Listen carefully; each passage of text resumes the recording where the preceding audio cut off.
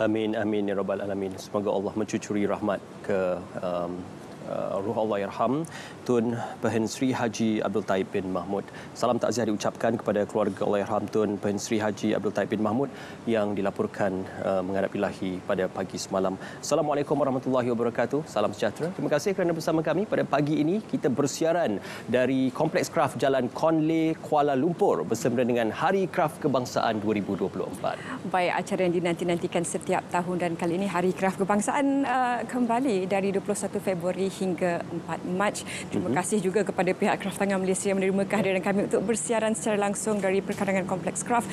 Kita jangkakan kehadiran pengunjung yang begitu ramai sekali untuk sama-sama kita raikan dan juga memberikan persekitaran yang lebih kondusif untuk mereka dan juga semua penggiat industri kraft di Malaysia. Acara yang sering kali dianjurkan khususnya di Kompleks Kraft Jalan Conlay, Kuala Lumpur ini memberi ruang kepada pempamer-pempamer di pelbagai reruai dan juga ruangan yang disediakan untuk penjual-penjual dan juga penggiat-penggiat kraft dan juga industri kraft tanah air.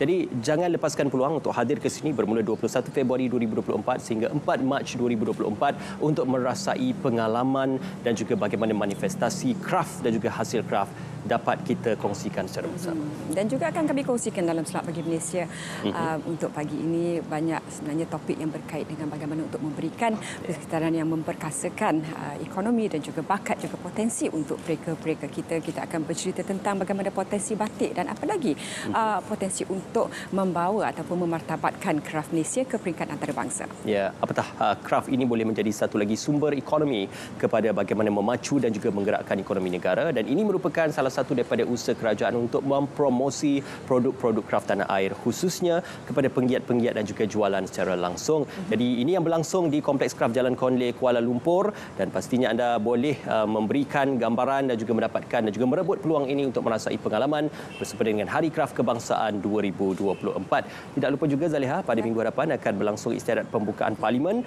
Jadi jangan lupa kita akan bersiaran secara langsung pada 26 Februari 2024 untuk kita menyaksikan istiadat pembukaan penggal ketiga Majlis Parlimen. Jadi insya-Allah sama-sama kita bawakan siaran secara langsungnya pada 26 Februari 2024 insya-Allah. Dan pastinya kita sangat bersedih atas pembergian seorang pemimpin yang sangat hebat, seorang mentor yang hebat. Dan